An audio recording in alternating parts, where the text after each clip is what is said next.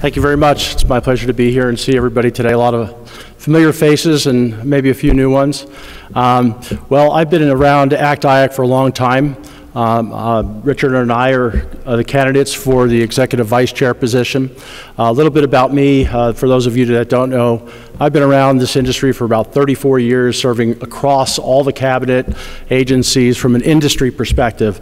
My esteemed candidate and good friend, Richard Spires, has seen it from the other side. I've never been on the other side, but I've seen a lot from the side that I'm on.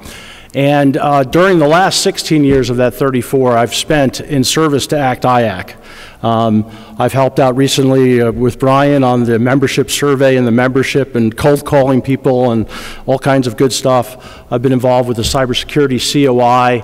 I served back in 2005 as a small business conference panelist. I was on the SIG-DIG in 2008.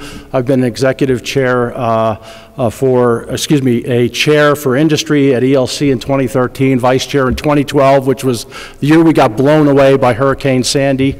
So anyway, needless to say, I've spent a lot of time and I'm very passionate about what we all do, and there's a lot of volunteers around here.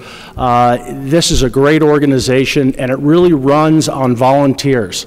And that's my message today. For those of you, and there's many volunteers in the room, people that have been around ACT-IAC for a number of years, but it's key that we continue to bring in more quality volunteers into this organization from government and from industry.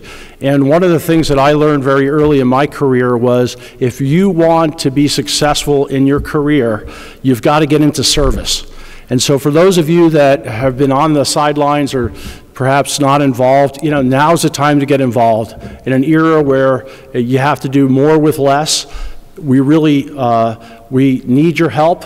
One of the goals that I have is to get more help and more volunteerism, both from industry and for government. We have to increase our collaboration. We have to increase the quality of the content that we deliver. And so I'm running, and either way, I think ACT-IAC wins. This is a great slate of candidates, so many great people running, and I really appreciate and I'm honored to be representing this organization as a candidate for EVC. Thank you very much.